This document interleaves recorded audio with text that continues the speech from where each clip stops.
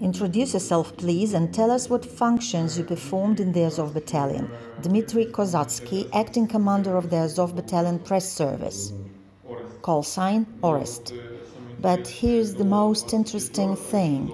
Before February 24th, even before the war started, I understand that this was coming from the president's office. I heard the name Arestovich, and that Arestovich was the one doing this. He was creating an information campaign to collect video footage of brutal murders of Russian prisoners of war.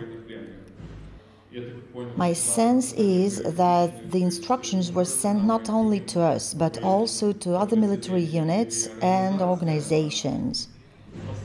Subsequently, I understood from these instructions that this information campaign was created in order to give rise to an anti-war movement in Russia, to some rallies and campaigns. But in fact, as we saw later when we monitored the information space, this information campaign has caused much negativity in the international community, since these were war crimes, while in Russia they did not have the desired effect.